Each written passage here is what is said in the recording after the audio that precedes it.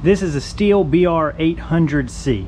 I really like what they did here. They gave you this little clip that gets the blower tube up off the trailer for storage for when you're going to the next yard, so it's not flapping around. This is the brand new Toro Revolution 60 volt battery backpack. They did something similar. You've got a strap here that holds your blower tube up out of the way. The issue is they've got this little clasp that I can barely do one-handed. You're gonna have to use two hands to do it, and I can tell you already that I am not gonna want to spend the time to do that in between every yard. So I like the idea of that clip, but not the execution. Let me show you how to make it better. So all we need to do to fix it is break this little clip off. There is our new hook, which easily latches on and off, and I think I actually like this design better than the steel.